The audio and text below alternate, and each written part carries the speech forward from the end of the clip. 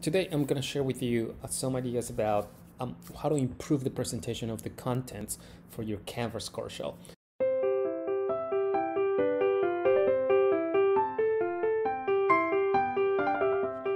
I'm assuming here that you are using Canvas and also that you are putting all the materials for your class into modules. This idea of what I'm telling you today for this video came from the fact that I think I made the mistake of just including all these materials into my Canvas modules. So now you can imagine that after weeks of classes, the material that I accumulated on my pages were just a lot. So it was not really tractable. It was difficult to manage at some point for students whenever they have to go on and try to find the specific file that they wanted to look at. But just to give you an idea how overwhelming these can be if you have a lot of these tabs. So first suggestion, do not just use modules in Canvas as a repository for all the files that you want to share with your students. Now, try to use something different. In this case, my suggestion will be to create pages. So if you go to in your Canvas core shell, you're going to find these one tab that says pages. So whenever you go here, in principle, you come to a website within your Canvas that contains all the pages that are created for your Canvas core shell. At the top of the page, you will have this blue button on the right corner that says add a page, plus page, right? So when you click on that one, this is going to take you to the rich content editor. And then from there, this rich content editor, think about it like a text editor, that it's going to allow you to create content and to format it in a way that now you're going to help your readers navigate through the materials you're presenting.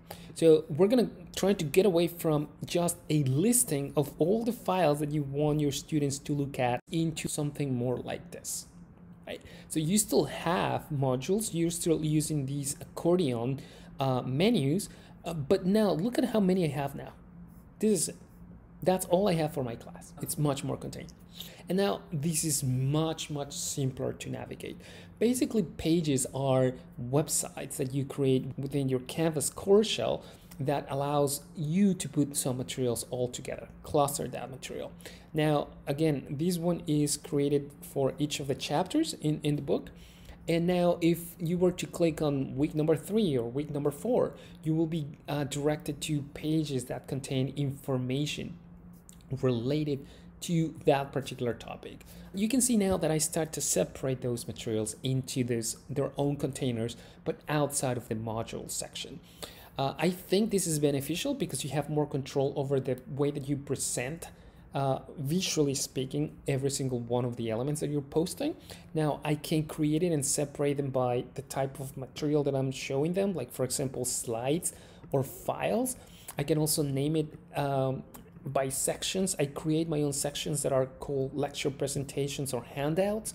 Another thing that it's cool is that you have the chance to allow them to have a preview of the file that you are putting in within the same page, so they don't have to leave to another tab or to another window. They can just immediately open a preview of the file that you uploaded.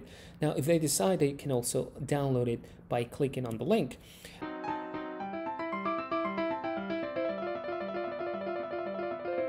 That happens with all those files. You can also implement these other elements like images or even videos like I have in this other page. Again, a creation of links that takes you to a different external website, or in the case of videos, for example, you can embed them on the same page. They're going to start playing in this one page without them having to leave to a different resource.